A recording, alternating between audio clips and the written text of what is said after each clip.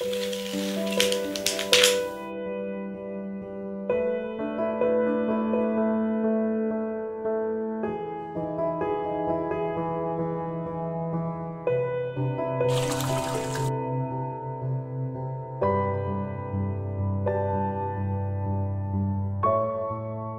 mom wanted me to be an architect.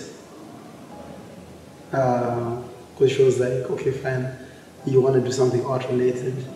I think you should do something more financially viable. So at that point, that's when I told them, you know what, like guys, I want to be a painter. There's a certain level that's expected, kind of like a certain class that you have to maintain. So it was difficult convincing my parents that I want to do fine art or I want to be a painter.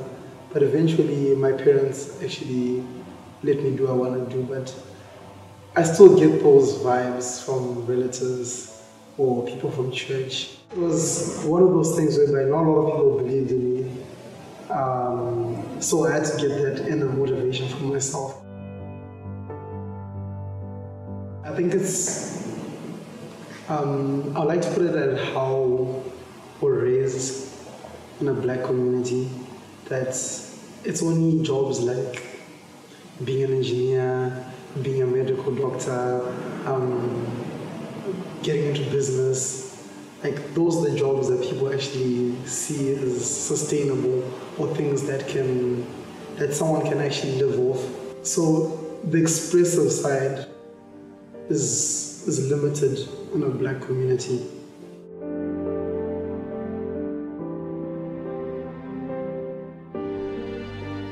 Whenever I paint, each painting I do, I always think about people that believe in me or things that were said about my painting. And at first when I started out, some people thought my work was bad. And I always try to push myself. Every painting that I do, that I have to get better than this. I'm never satisfied. I've never been satisfied with any painting that I've done. I just always want to get better and better. And until I reach the level that I want to reach, I don't think I'll be satisfied.